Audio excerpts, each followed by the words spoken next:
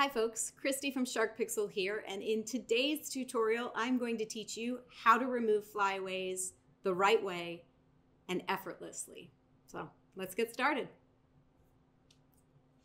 Some of the best things in the technology that has come out in Photoshop recently is our AI technology and the content-aware technology specifically. And what that means is that it can actually be written into specific tools.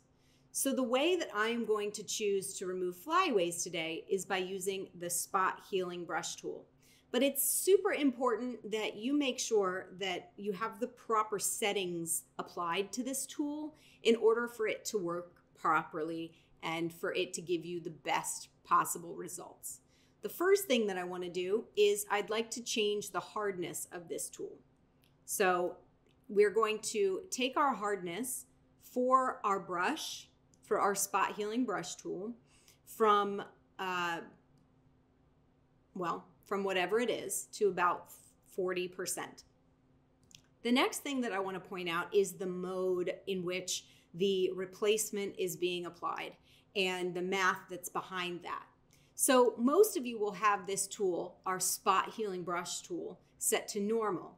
Well, for this specific example or application, replace works much better, especially when it comes to flyaways and crosshairs. The next thing is, how do you want the blending to be applied? Do you want it to look at the surrounding pixels, which would be proximity match? Do you want it to create texture, given the texture that is surrounding it? Or do you want it to use the content-aware technology? And that, my friends, is the most important setting that you need to have on your brush. The next thing is making sure that sample all layers is indeed checked, because we're going to be doing our flyaway removal on an empty layer. So I'll go ahead and create an empty layer, and we're going to call this layer flyaways. And if you stick with me till the end, I am going to give you this specific tool that we have created in today's course, but you can always create it at home as well. But if you'd rather just download it from me, you can do that too. You can also download this demo image.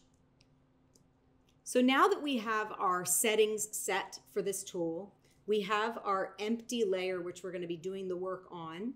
It's time now to change our brush so that it's just slightly wider and larger than the hairs that we're trying to remove.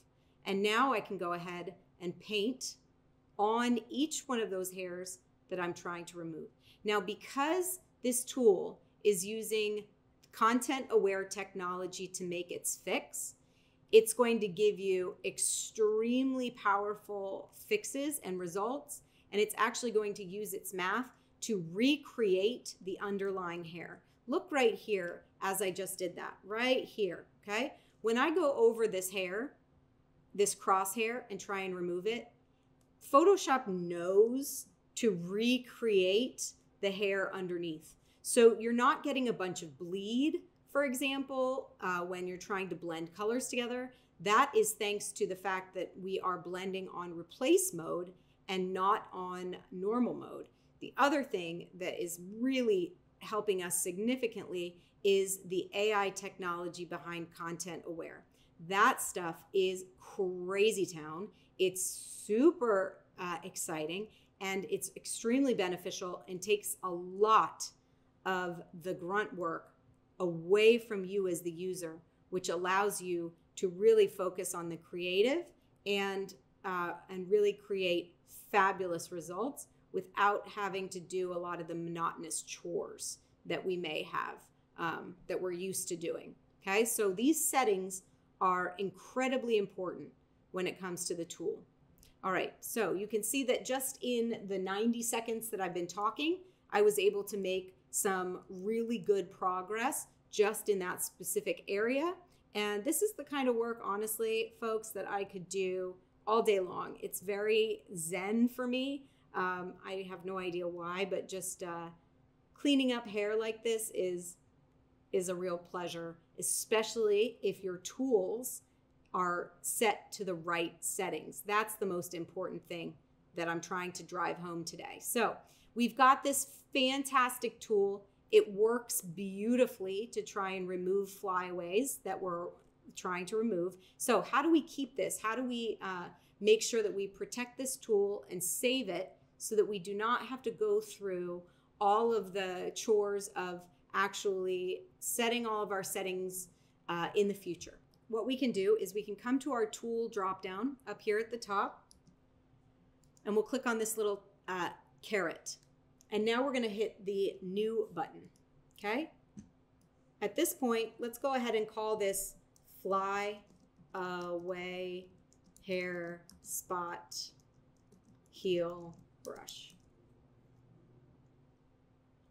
I'm going to go ahead and accept these changes. And now you can see that my custom Flyaway brush is there and easily accessible anytime I need to use it in the future. Now, I am, like I said, going to include this brush with this course. You can download it at the link below. You can also download this lovely image by Paul so that you can work on your technique for removing flyaway hairs. But I hope this has been beneficial for you. I hope you download that tool so that you can start using it and just hit the ground running when it comes to retouching hair in the future.